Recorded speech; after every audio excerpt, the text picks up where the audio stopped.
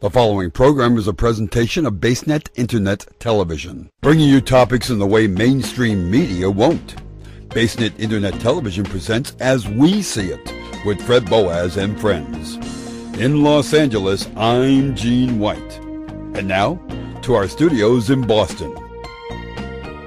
Hello again, everybody, and welcome to another exciting adventure of As We See It.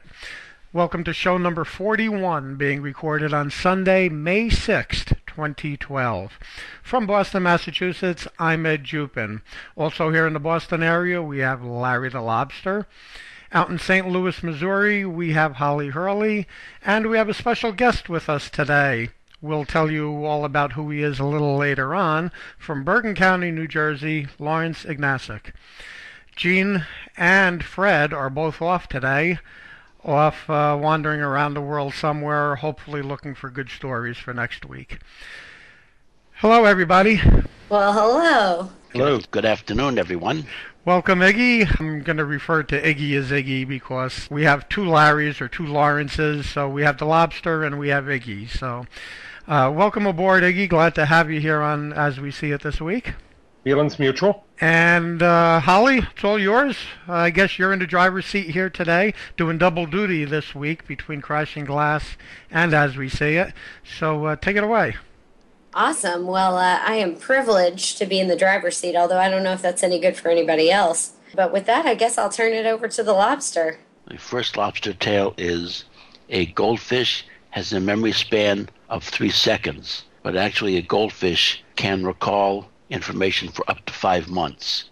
Number 2, a tiger has striped skin, not striped fur. Or not just striped fur. Or in addition to. And number 3, cranberries get their name cranberry from craneberry because they grow on a stalk that looks like a crane's neck. Number 4, the origin of the term bridal shower comes from English brides who used to buy bride ale for their wedding guests. So a goldfish has a memory span of 3 seconds, but can actually recall information for up to 5 months. It's kind of like me. I can remember stuff from 5 months ago, but only about 3 seconds worth of it. Right, that's what I'm thinking. So if the cat stuck its paw into the goldfish's water, does the goldfish remember from the time the cat walked up to the bowl, or after it probably doesn't remember getting swatted in the head by the cat, but it remembers that it actually happened. Yeah, I find that a really interesting phenomenon. It really is. Also, that's got to be pretty miserable for a goldfish because that's just 5 months of the same bowl going around and around and around. Same scenery. So after you've had a goldfish for 5 months, it no longer remembers the pet store. Right. And then as for the tiger skin, did someone shave a tiger to find this out? I mean, it had to have happened at some point, right? I can imagine. That holds true with zebras as well, doesn't it? I think that they're striped on their skin also. Lobster? You know what he's going to tell you, Holly. Why do you ask him a question? You know he doesn't research his own lobster tales. Well, it may or may not be true. Iggy, what do you think? Do zebras also have striped skin? I believe so. It's a serious question, not a joke. I think like tigers, their skin is striped. Well, they say that a leopard never changes its spots, so I guess there that you would go. definitely apply in this particular instance as well. Yeah, and very It's true part about of leopards it's part too. of their then, natural skin, so they can actually adapt with their habitat as far as what they have to deal with, as far as the other animals they mingle with, as much as the actual weather that they deal with. A lot of these obviously coming from the continent of Africa. They need to certainly be able to survive and live year-round. Their actual natural skin is part of them adapting to their environment. Well, that's a lot more information we've ever gotten on a lobster tail. Thank you, I found Iggy. the answer. The San Diego Zoo says that zebras actually have black skin underneath their hair. Ah, okay. So the skin is black, even though the fur is black and white. Black and white. Okay. Very interesting. Now, as for I don't have much to say about cranberries, but I know that This falls into Fred's who cares category, actually. Yeah, I guess. I don't know. Yeah, I mean, you know, you eat them, you don't eat them, you cook them, you don't cook them. I don't know. But the term bridal shower, I think that's highly appropriate. I mean, you just give the bride a whole lot of booze. Either way you look at it, I think it's evolved almost perfectly linearly. All right. Well, All right. Well, I guess that closes up another edition of Lobster Tales. Indeed, indeed. Close Well, the I guess book we'll on move it. on here. Apparently, this is a really interesting story to me because of the weirdness of it all. A dentist apparently pulled out all of her ex-boyfriend's teeth after they broke up. And I'm sorry, has nobody seen Little Shop of Horrors? Do not go to your dentist if they were your ex. Just switch dentists. Dentists are bad enough to begin with.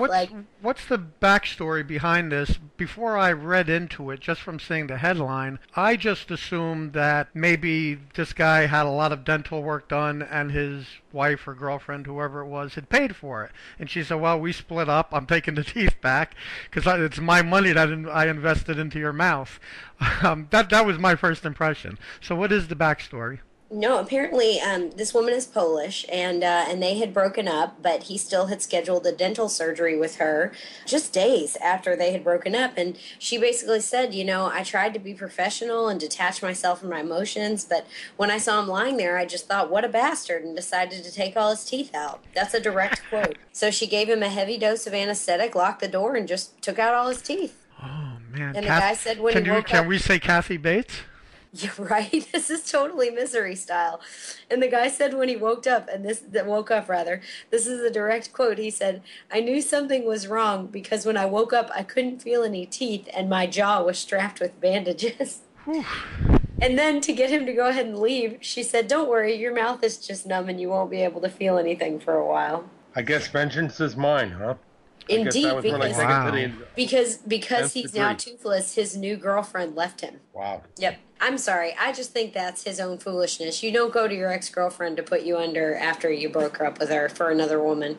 That's just dumb. Yeah, so she got her vengeance on that one, that's for sure.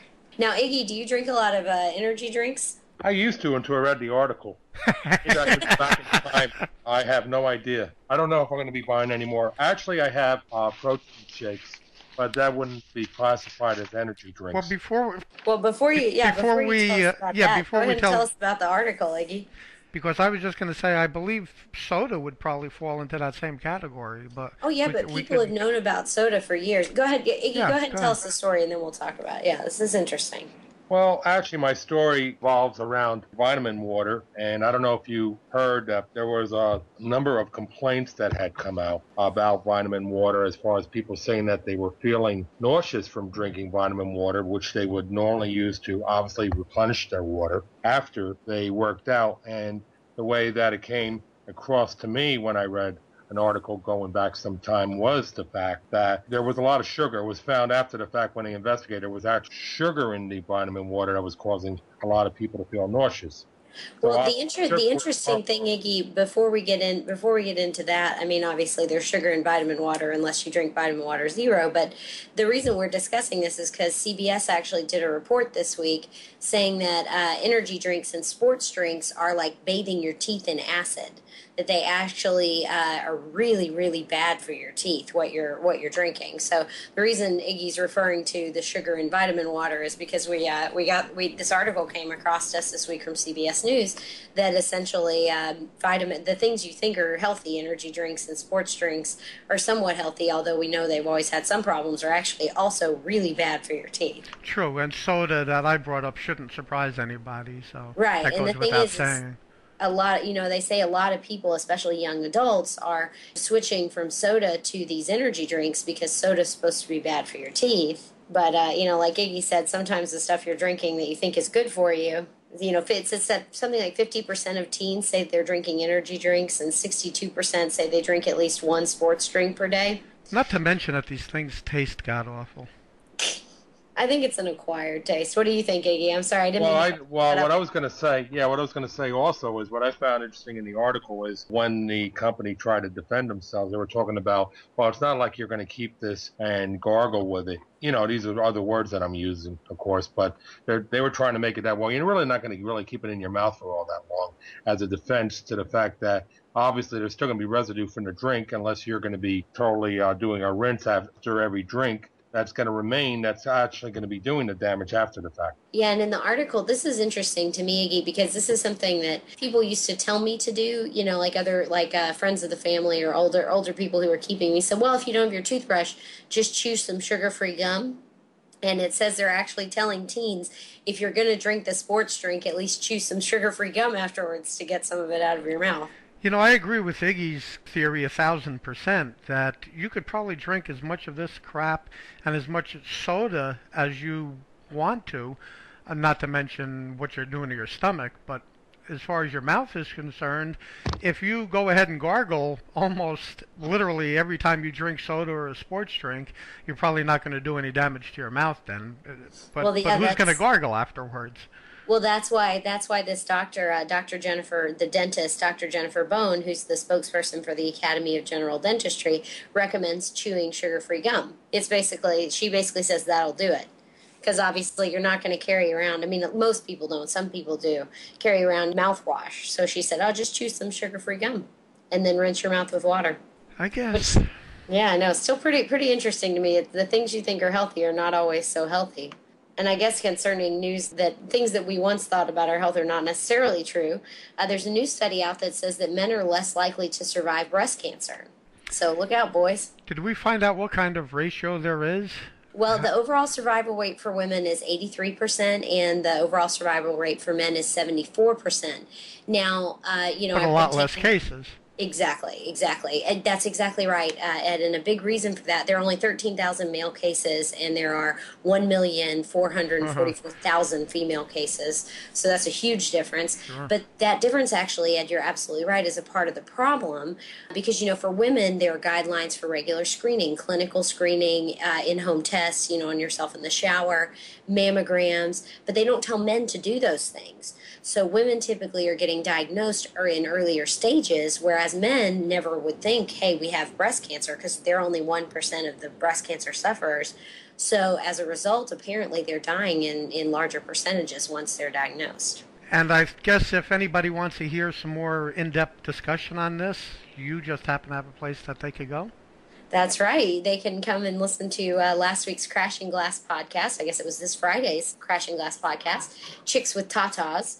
And it's not just for chicks with tatas. We actually talked to a radiologist about breast cancer discovery, about prevention methods, and just everything to do with breast cancer, pretty much from A to B. It was really extensive. So yeah, if you're at all curious or interested, go and listen to that podcast. It'll tell you what the lumps will feel like. It'll tell you what your breast, whether you're a man or a woman, should feel like. So yeah, feel free to go listen to the Crashing Glass podcast, Chicks with Tatas. And Iggy, anything on that one? No, other than the fact that you brought it up, it's making me think if I actually should go for a mammogram. Not that I'm feeling any pain. Yeah, speaking of that, other than like self-examinations or something, are there mammograms or something for men? Well, I mean, you can always talk to a doctor about doing an examination for you. Women have the fortune that if you will, the fortune or the curse, that we have to see gynecologists once a year, and with your gynecology exam is a breast exam. So for men, obviously, when you go see your regular doctor, you can have them check them out for you, especially if you're doing the self-exam and you find something that just feels weird. You don't want to wait until your arm is bumping into it or until you're uncomfortable to go to your doctor, because at that point, obviously, like the article says, you're going to be a lot further into the process. So I learned a lot this week on the Crashing Glass podcast. So did the rest of us that have already listened to it. And I guess, as speaking of living longer, apparently another thing that both my co-host Jill and I do, joggers are living longer, and they're saying possibly happier lives now. This is from a study out of Dublin.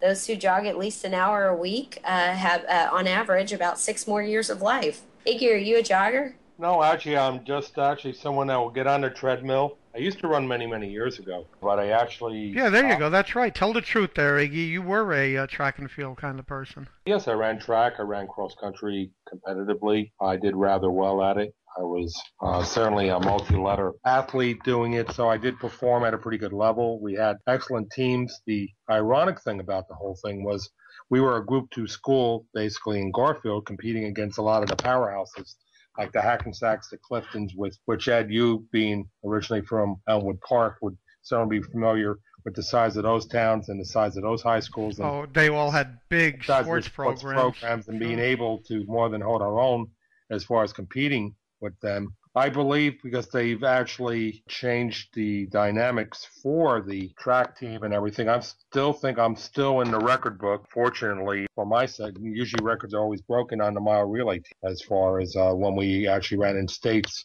And that goes back to 1975, which was the year I also graduated my senior year. We also had a dynamite track team and certainly an excellent mile relay team. And I got to run one of the legs on the mile relay.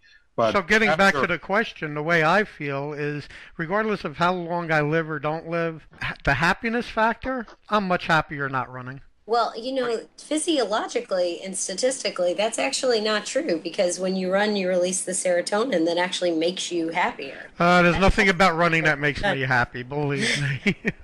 It also has something to do with the immediate death rate. They said they monitored 35 years of follow-up they did this with over 19,000 participants. And there were only 122 deaths among the joggers versus 10,158 deaths among the non-joggers. So that's a big difference. So not only can you add 6 years to your life, but even in the immediate term of these people who were anywhere from, I think, 20 to 79. So you could be living longer, Ed, but apparently for you said not happy. Lobster, were you ever a runner? I saw you walk on a treadmill once, Lair. Yeah, we have pictures of it too. We could prove it. I seem to remember a cookie in his hand, but he was on there was treadmill. a cookie. Actually, it was a bag of cookies. But were you ever a runner? I think I tried it once and gave up on it. Kind of like my running career, yeah. Actually, I've heard that walking is better for you than jogging. It's easier on your feet. Well, this particular study says that overall for your health, for your lifespan, running is actually better. But there are certain people whose joints are just not made for running. Since we were talking about crashing glass on our podcast, Run Chicks Run, we actually discussed that with a physical therapist. And you're right, Larry. For some people, for their joints, walking is actually better for them. But they do say that your overall lifespan will increase for them. I'll give you a very good example. Cost versus benefit. You want to be able to walk during those last 6 years. Okay, I'll give you a very good example. My brother, who used to get out jogging every chance he got, about maybe 2 years ago, and it could have just been from other reasons, or it might have been from the jogging on the hard pavement. He had a hip transplant. Oh yeah, hip replacements are actually very common. I meant hip replacement. Yeah, hip replacements are actually very common among all kinds of people who danced in their earlier life, cyclists.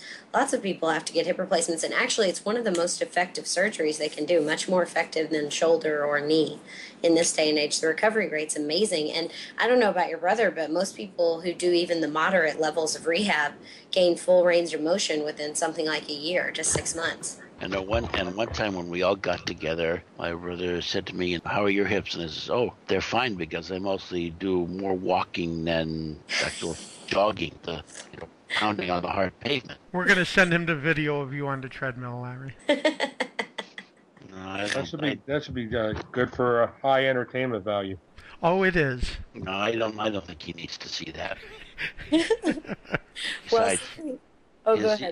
Says his email address is available on a need-to-know basis.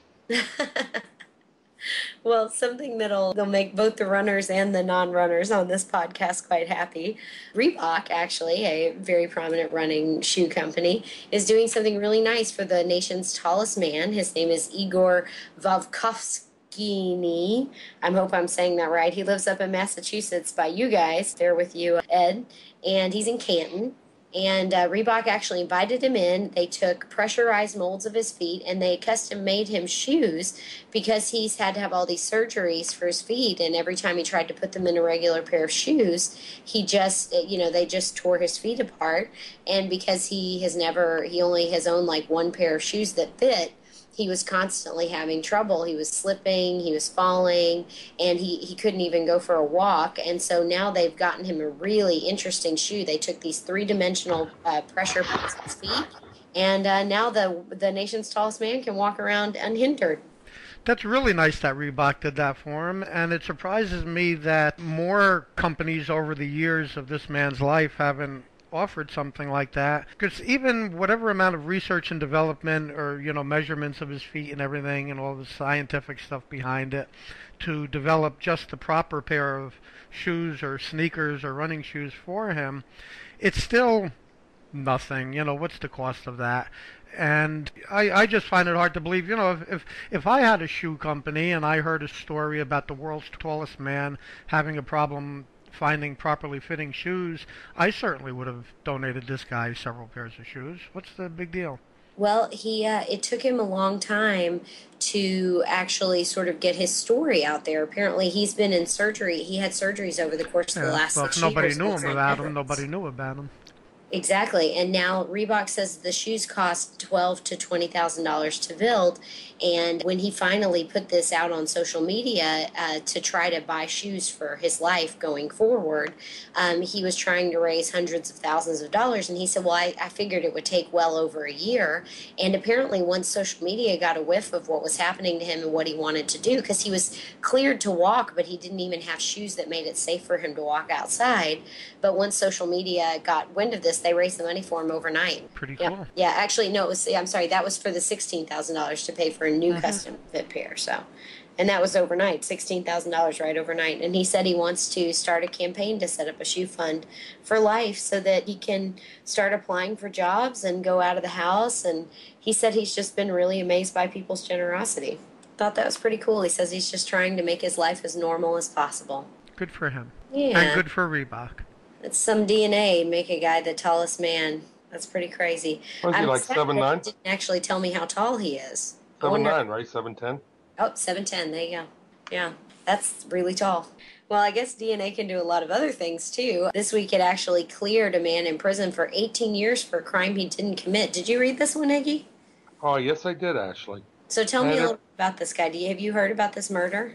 Well, I didn't really research the murder. I remember looking over the article, and what struck me about the article more than anything else, there's always been pros and cons in regards to the death penalty. And I guess something like this would be against the death penalty, especially when someone is actually innocent of a crime he's been convicted of. What I really found is it's more than anything else what the article struck, which is a common tone, I think, in these sort of cases, is the overzealous prosecutor who, in a way, because of the pressure, I guess, from the public or the community, that we have to certainly have justice and find someone guilty so then we can charge them with the crime, and then people feel in that manner that justice actually has been done. I think this pretty much would fit that sort of story where, basically they needed to charge someone with the crime, and then at that point, once they did charge someone with the crime, thank God for DNA nowadays, they basically thought that the case was closed and this person spent 18 years of his life basically suffering for a crime he never committed. I think it's amazing what DNA evidence has been able to do, and they say that the man who actually, they believe, committed this murder that they had the semen tied to is the same man who killed Susan Dahl, which I don't know if any of you guys were following these kinds of stories at the time, but both of these women were strangled, Susan Dahl with telephone cord, and the woman Taylor that's spoken about in this story with a leash, and then he raped and beat both of them, and the man who actually did it was a guy by the name of Thames, his last name's Thames, Douglas Thames, and he was convicted for Susan Dahl, and now of course they're able to match this stain to him, whereas in the time that Dewey was convicted, they weren't able to match it, and I think it's just amazing that the evidence, this is what's amazing to me about the new technologies that we have, and this is what gets me every week on the show when we do the technology segment, is the things that we're going to be able to do in the future that we couldn't do even 10 years ago.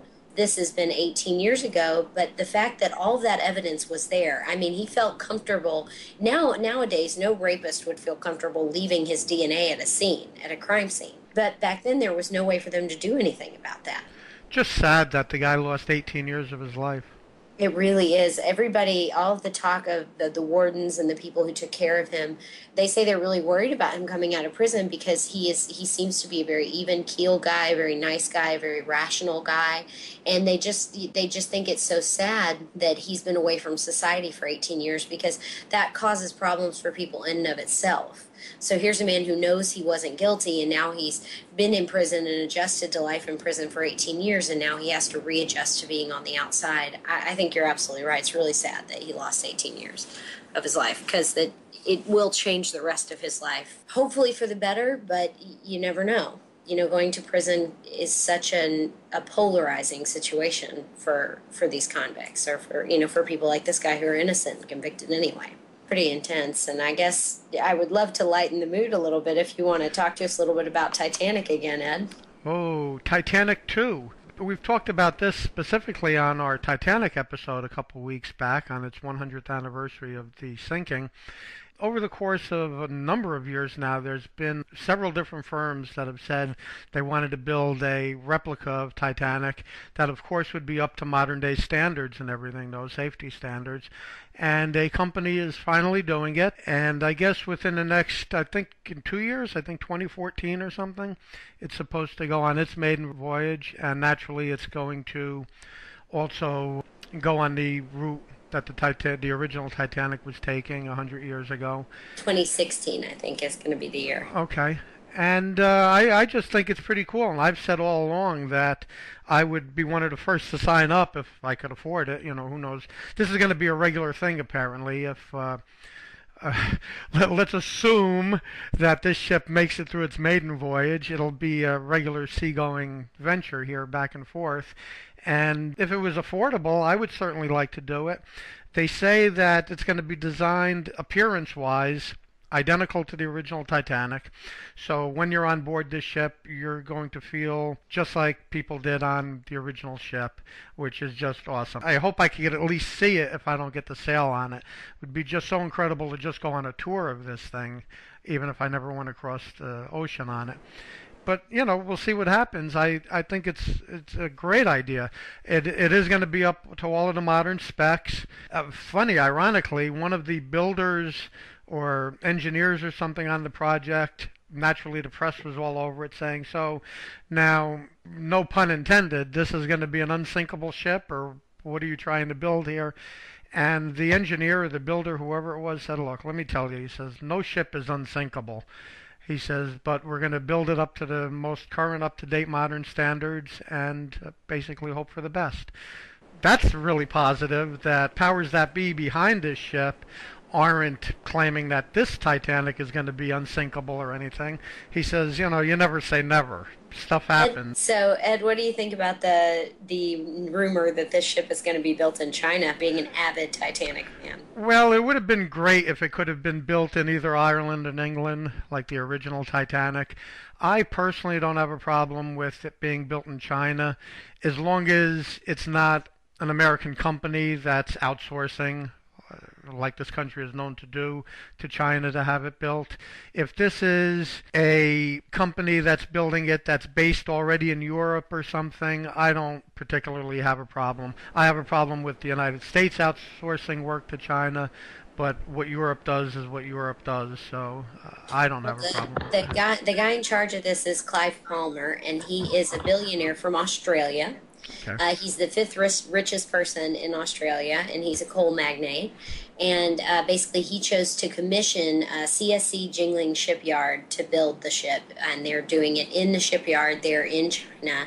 And I guess one of the things I think would be positive about this is if they do build it in China and then sail it to the UK, at least it will have a proven voyage before you put people on it. Yep, that would be quite of a test run ahead of time. Yeah, if it ends up going through and working that way.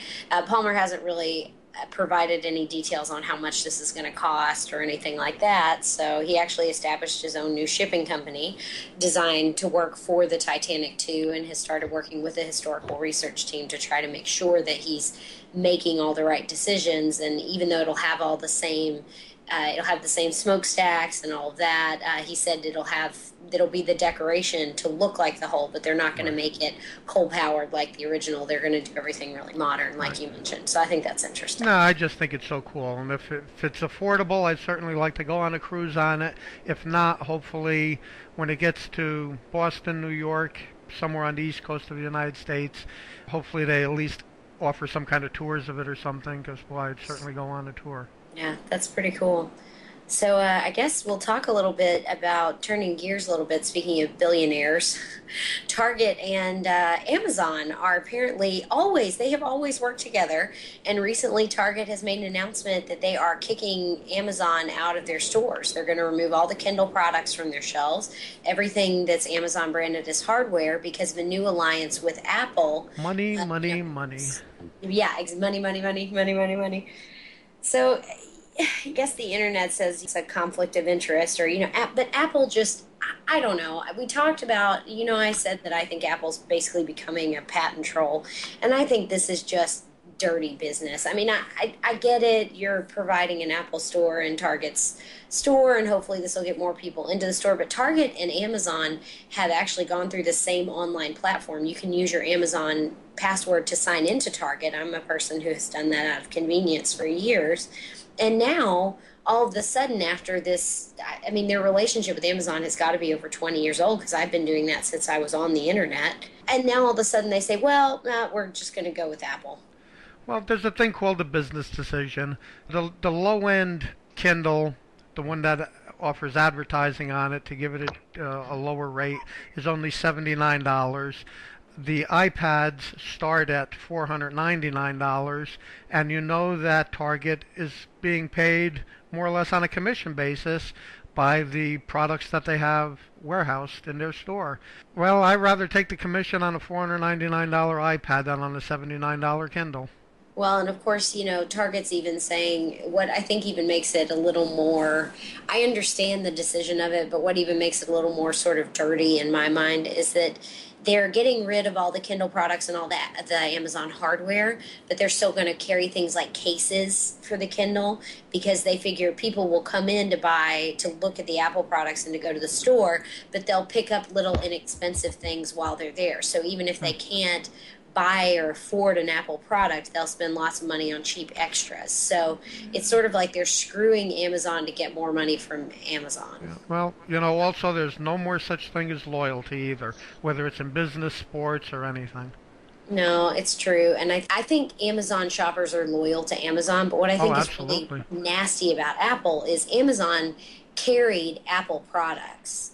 I just think it's kind of nasty that Apple would take the idea that just because Amazon wanted to enter into this market, and that was the logical next step for the Kindle, an e-reader, one of the article actually suggests that e-readers are sort of a thing of the past, and we know that we're moving past e-readers alone, that if you're going to have an e-reader, it has to do something else. And I believe that what Amazon did was not a direct hit at Apple. It was actually an attempt to adapt the Kindle so that they wouldn't lose that business, so they keep forward with the way people are going to be reading, because Amazon is, at its very heart, a company for people who like to read. That's where it started, was selling books, and then just blew up into this whole online marketplace.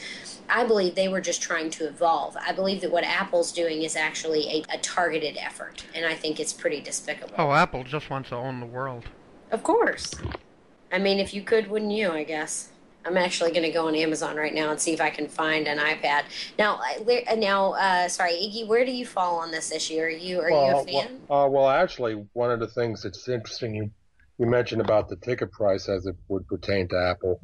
Apple is well known, and part of the reason why they've been very profitable to their stockholders is the fact that Apple, because of the uniqueness of their product and them always being cutting edge in anything they do, they've been able to basically take their technology and sell it for more than competitors. So obviously the margins are larger, which obviously is going to produce a better profit margin and center for Target as well. The fact that, Apple sells at a higher profit margin, it goes right down wherever their products are sold. Well, but what's really unfair about this is, Amazon has an Apple store on Amazon. So whereas Apple wants to play on Amazon's platform, it's not willing to play with Amazon in Target. That's why I think this is so despicable. I wouldn't think if Apple has at certain times, although they did have legislation passed against them for doing it, as did Microsoft, as Ed mentioned in the early 80s. They both tried to own the market at one time or another, and people demand a free platform environment. And I feel that doing things like this really just slows the progress. And also the big loser here is going to be Target, because retail stores are going down, are getting smaller amounts of business now anyway. Which know, was the going only to be my person- next point. I just wonder what the numbers are going to be like for this. Not to knock Target, because as a matter of fact, I just happened to have been at a Target a week ago yesterday. And I do love Target. Me too. But what are the numbers going to be like? Just how many either Kindles or iPads are going to be, either have been or will be sold at a Target anyway? You just said for yourself that these brick and mortar stores are going out. One of the Best Buys in the Boston area is just closing up shop now. They announced 50 of them nationwide or something, and one out of the 3 or 4 that happened to be in the Boston area was their lowest grossing store, so it's getting banged up, the one in the Back Bay of Boston. So these brick and mortar stores, even your Best Buys, are going the way of the dinosaur. So I guess that's what makes me just wonder just how significant this really is anyway. Honestly, how much longer is Target going to be around, or at least Target in the electronics type industries? Target might be around for years and years yet selling men and women's clothing, but I don't know that they're going to ultimately be in the electronics business. Well, and I think also what upsets me about it is Target has positioned themselves as being a really quality discount retailer. And if Target is going to be economically feasible, and they're already more expensive than some of their competitors, and I think other people are making a play for the market because Target has sort of almost priced themselves out of the They're market. overall nicer stores, though. You get what you pay for, or you pay for what you're seeing as well. It's true, but I mean, you know, Target is the Lord and Taylor or something of the discount stores. right. They're Exactly. nice looking stores. Well, but look at what happened to Lord and Taylor. Yeah. So, I mean, you know, I'm just saying if you're a discount store, and I love the setup of Target, but it's been to where when I've gone in there recently, things are not cheap enough for me to want to buy Target quality clothes at that price. I'd rather go someplace else, even a JCPenney or someplace, you know, like that, which I never thought I'd say. I really thought JCPenney was breathing its last breath a few years ago. But I think eventually you start to see the writing on the wall, and Target has priced themselves out of their target market, if you will. So I don't know. I mean, I think this was, I don't know what this move exactly was intended to do on either party's part. I see where it's coming from, where Apple's concerned.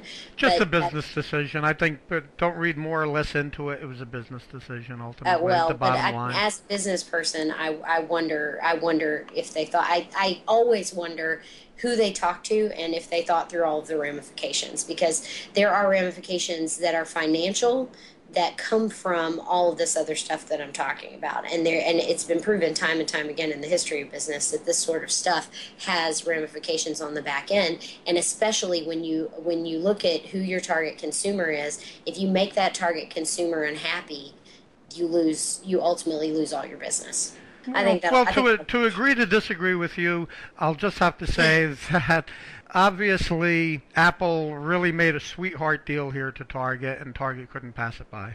That must be how they felt about it. I don't know if I feel the same way. Although I'm with Iggy, I love the products, but I do not like what they've been doing in the market recently. I don't feel that they're producing the products to back up their actions anymore. I think they've slowed a little bit on innovation, and I think it's costing them in the marketplace. 4G is just the start of that. So anyway, I guess that's my thought.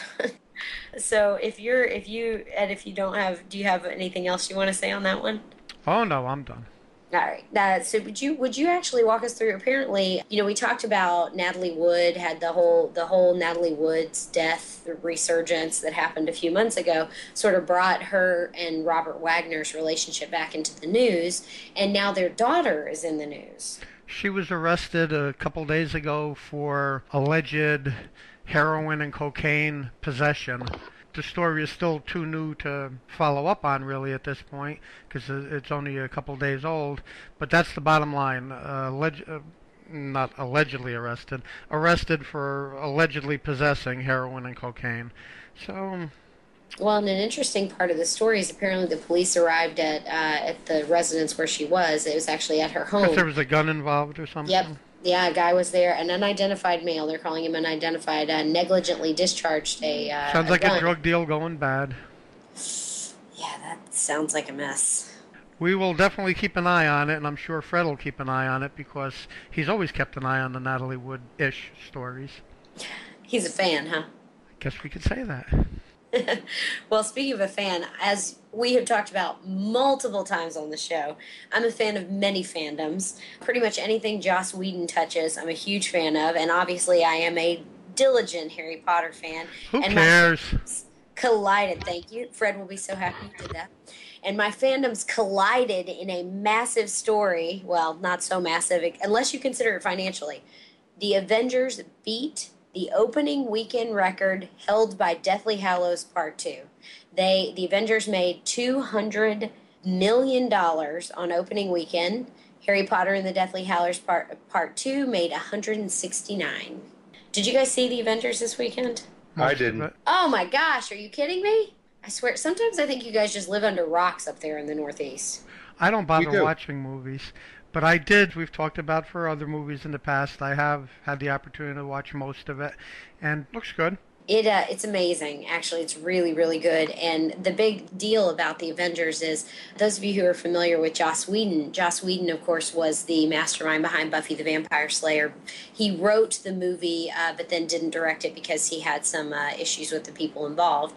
Then he actually wrote and directed and basically produced Buffy the Vampire Slayer on TV.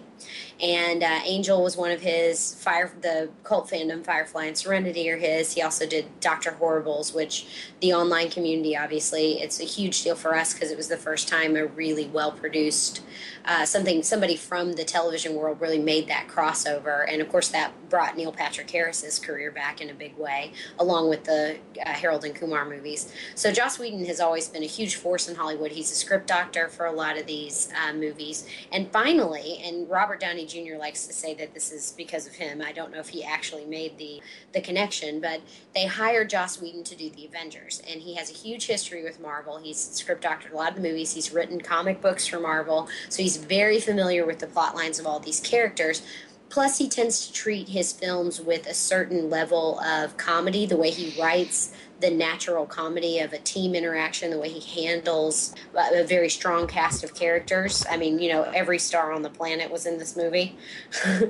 Oh, not everyone, but quite a few. Scarlett Johansson, Robert Downey Jr., Mark Ruffalo, Jeremy Renner, Chris Evans, everybody who's been in the actual individual Avengers movies. And so I really would like to say I think that this is because of Joss Whedon's involvement. And I think anybody in his fandom would probably agree with that. Well, and it does look good in the box office. It's certainly proving that it's good. You know what I am looking forward to?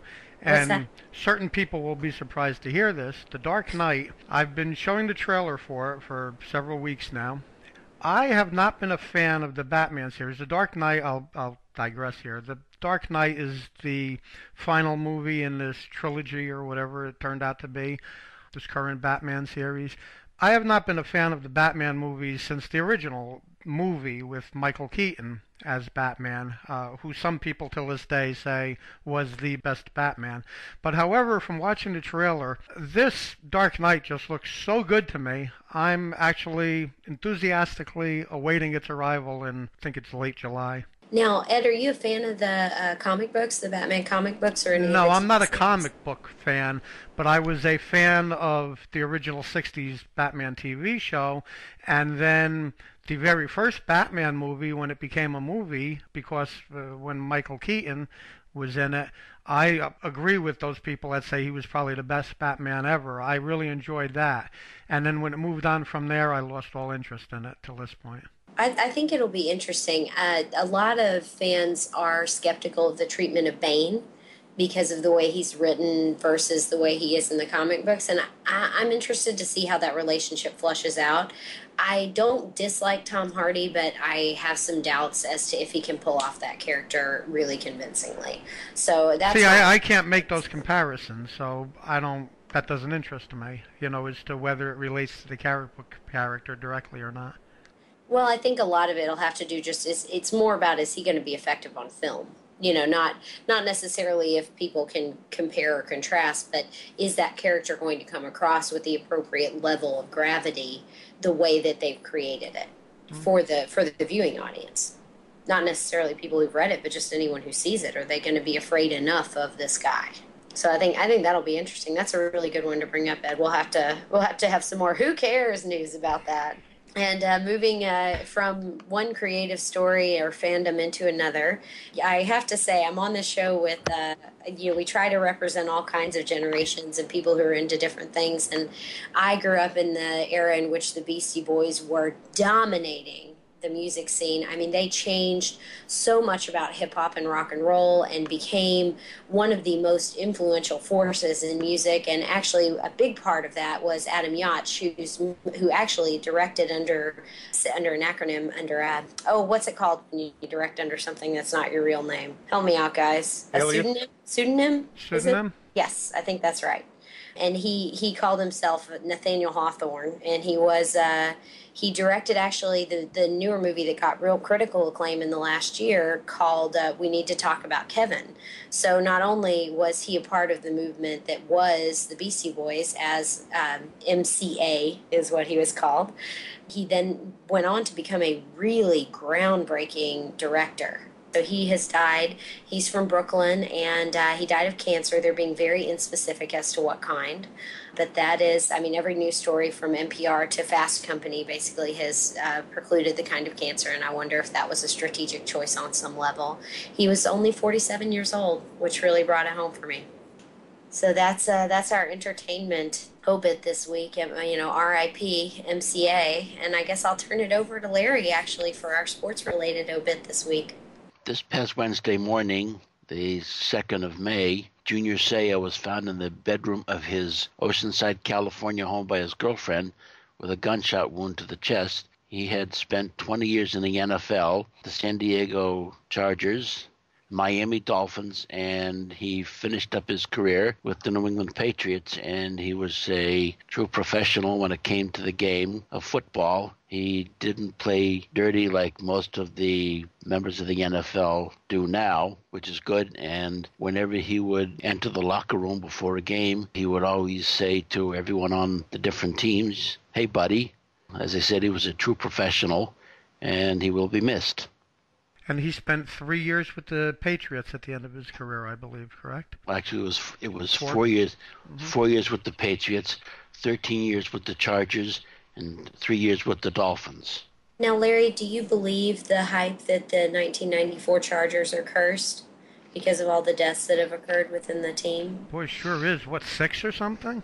It looks like, I believe it was 13 in this article that I read. Wow. But let me check my facts before I go with that. Just unbelievable. Champions, 8 actually, I'd meet you in the middle. There were 8 dead players from that team. All of them never reached 45 years of age. Well, then that, whether I believe in curses or not is besides the point, but it sure sounds like a curse. Well, I don't know. They could just, the sports reporters, they could just be hyping this, because to them it's news. Or what about all of the reports that are coming out now just since Junior's death about all of these brain injuries and all, on how football is such a violent sport and nothing you could do about it, it's just the nature of the beast. But that's ultimately what's pushing these people over the edge, the ones that actually do commit suicide, putting aside the people that are hurt, in air quotes, permanently from brain injuries, but players that are pushed over the edge mental-wise. Brutal game. I guess you could only get hit on the head so many times. But it doesn't really have to be as brutal as it looks to be. I mean, right. There has been the scandals about coaches actually giving players bonuses for bounties, like the Saints. Yep. Yeah. And I just read recently that several of the members of the Saints are going to appeal through the NFLPA. Because they could appeal all they want to appeal. Because they feel, well, there's one I believe it might be Jonathan Vilma from the New Orleans Saints, who feels that the NFL commissioner does not have the authority to crack down on this. And he's wrong, and the commissioner is right.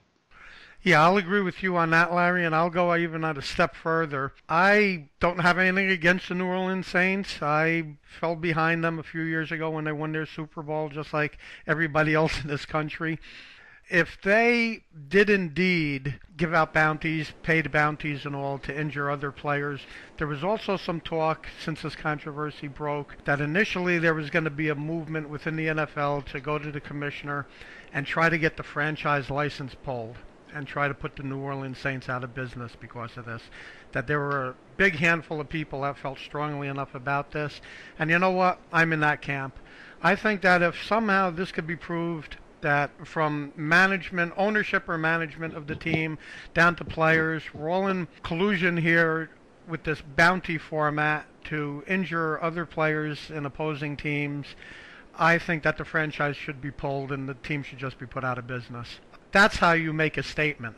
Well, I agree with that, Ed, and I think that's actually a much better way to handle this. But the interesting thing is, a lot of people are speculating that the reason that Sal killed himself the way he did through the gun shot through the chest is because David Russell Duerson did the exact same thing. He did the same thing, right? 2011, and before he did it, he sent a text message to his family saying that he was shooting himself in the chest because he wanted his brain to be used for research into the chromatic. They call it chronic traumatic, and here it is again. I've had to say this twice, I think, today. Encephalopathy, which is caused by playing pro football, so the brain injury that they're talking about. And I take issue somewhat with this whole situation because it seems that the players are willing to injure one another permanently for a few dollars, but then they want the league to protect them from this, from each other. And it just seems that this is a cycle that could stop and end with them. Yeah. I'm sorry, go ahead, Larry. I was just going to say, well, there's one member of an NFL team who, and I've seen several interviews with him, and he has said, this is how I play, and I will never change the way I play. He deliberately goes for the helmet-to-helmet hits. Well, and I think it's interesting, too, because you think about rugby players play without helmets. You think boxers, they know what they're getting into when they go into their sport. And I really feel like there's either the answer that Ed was talking about, where you actually put regulation on this and you don't allow it to happen at all, and you regulate so hard and so fast against it, and you make it a call that you can't come back from, or you let it ride and nobody gets to complain, and it's in their contract at the beginning, hey, you may ruin your brain. Ironically, you brought up the sport of boxing.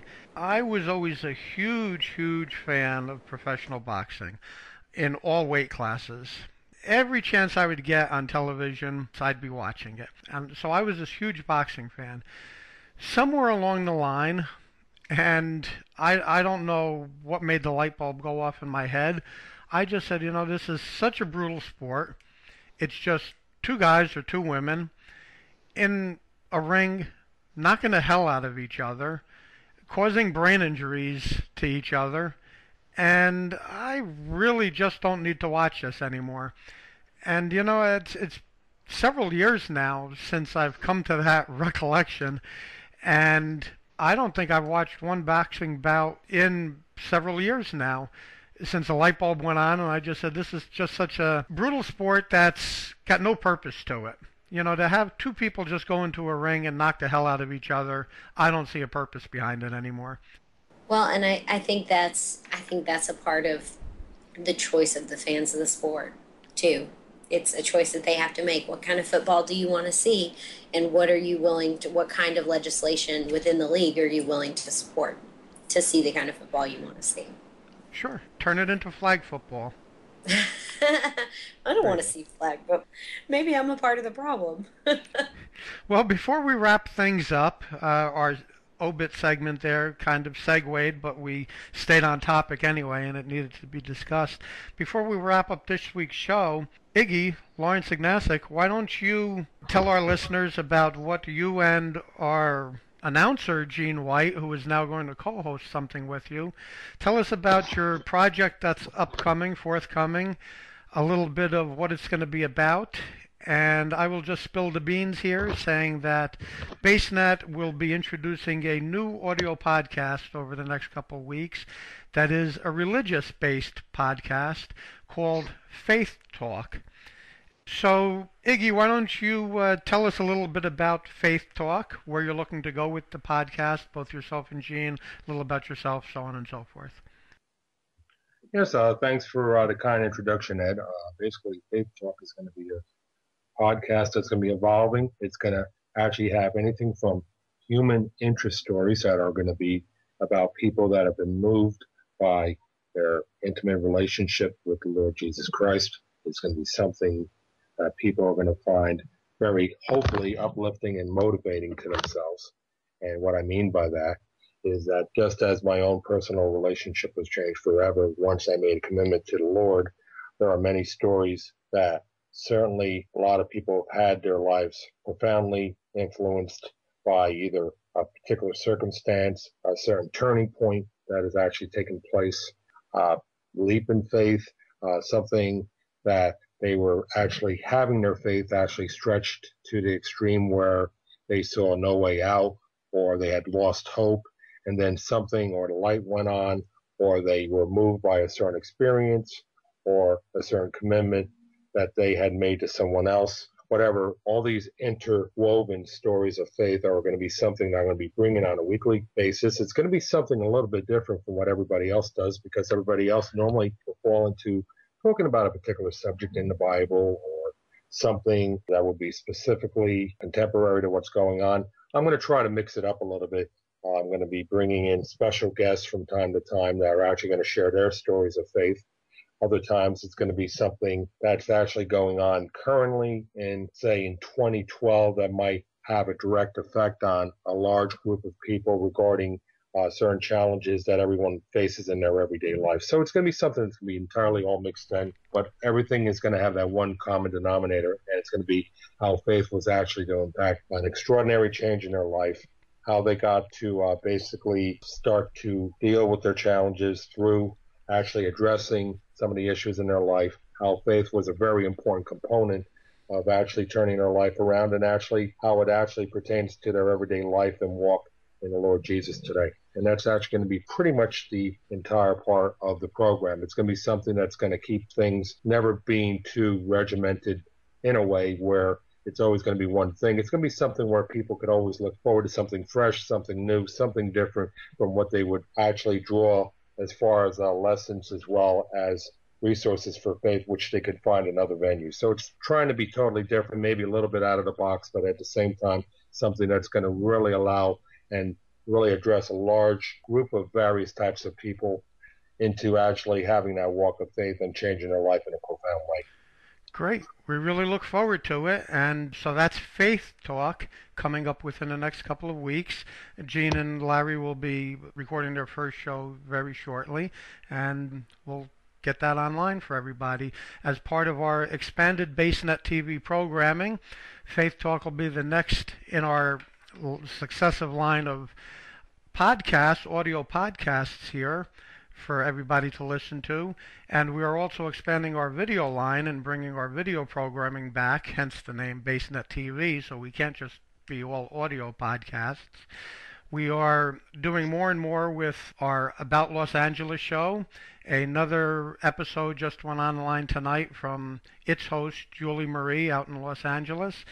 And Jill Hinley, Holly's co-host on Crashing Glass, is also the host of About Boston, and she's got a few things coming up locally in the Boston area. And in our flagship show, of which Holly was a former host of, After Dark, we're bringing that back with Allison Lee as the host now. And all of our correspondents, including Holly, will be contributing to the new and improved After Dark, which will be a news magazine show as it was way back in its heyday almost 5 years ago. So ironically, as it's coming up on its 5th anniversary, we're bringing it back, hopefully better than ever. So watch for all of BaseNet TV's expanded programming and its new lineup coming shortly. Follow us on social media at BaseNet TV. All social media sites are now BaseNet TV. Facebook, we no longer have a profile page. We are just using fan pages now. So feel free to like us at BaseNet TV on Facebook, and also on Twitter and Google Plus as BaseNet TV. And while we're giving out individual plugs, the Crashing Glass podcast is also available on Twitter, so you could talk to Holly and Jill directly at Crashing Glass on Twitter. And should. And I guess that's about it. If you want to email any comments or suggestions about this show, you could write to awsi@bsnet.org. at basenettv.com. For any sponsorship or advertising ideas you may have, if you want to become an advertiser or sponsor of BaseNet Television, marketing at basenetintermedia.com. And I guess that just about does it. We certainly missed Fred and Jean today, but they will be back a week from now. For show number 41 of As We See It from Boston, Massachusetts, I'm Ed Jupin. Wow, I'm never second. From St. Louis, Missouri, I'm Holly Hurley. From Bergen County, New Jersey, I'm Iggy. And from Brookline, Massachusetts, I'm the Lobster. We'll see you guys next week.